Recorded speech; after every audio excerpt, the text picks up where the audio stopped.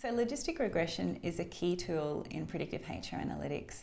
And if we think of predictive HR analytics as looking at the data that we have in an organisation, so be that customer service data, data that we store in the HR database, or operational data, for example, we look at that and analyse that using quantitative analysis techniques that scientists use to determine things like what might cause cancer or what might cause heart disease. But instead of determining what might cause heart disease, we're actually looking at organisational outcomes like what might cause someone to leave the organisation or what might cause somebody to perform well. So logistical regression is a specific kind of predictive HR analytics where we use a statistical test looking at predictor variables to determine the probability of something happening. So the probability of someone leaving the organisation, for example.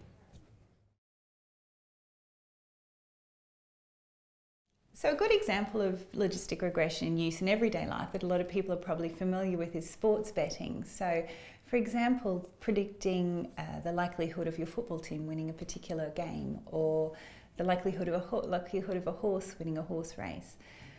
So imagine you're at the Melbourne Cup or at the Grand National or at the Kentucky Derby, and you're looking down the odds tables and you see one horse is 2 to 1 and one horse is 200 to 1. And you're just thinking, well, what's actually behind that? So a logistic regression equation is actually behind those odds. So what somebody behind the scenes has actually done is looked at the predictor variables, which might be things like, has that horse won races like this before on this kind of a track? What stable does that horse come from? How does that horse perform in that kind of conditions? What's the age of the horse, for example? And the outcome is the probability of that horse winning the race. So the higher the probability of the horse winning the race, the lower the odds, so the less money you win if your horse comes in. But that's because it's more risk for the bookmaker. The lower the probability of the horse winning the race, the higher the odds. For example, it might be 200 to 1, and then there's less risk for the bookmaker. If you look at that in an organisational context and transfer that same methodology over, then instead of looking at the probability of a horse winning a race, we might be looking at the probability of an individual leaving or the probability of an individual being promoted, for example.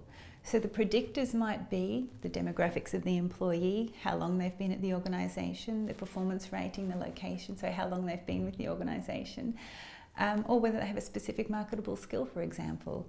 The outcome, as I said, might be something like, oh, this person is 60% likely to leave the organisation, or this person is only 20% likely to leave the organisation. So instead of working out where to put your money, you're actually thinking about what action you need to take in this organisation. Thinking about how logistic regression can actually help with retention strategies. One way it can really help is it helps you identify the drivers of turnover. So really help you identify what makes people want to leave the organisation. And that in turn really helps you identify where specifically you need to make investments and where you might need to put interventions into place which will actually help with the retention strategy.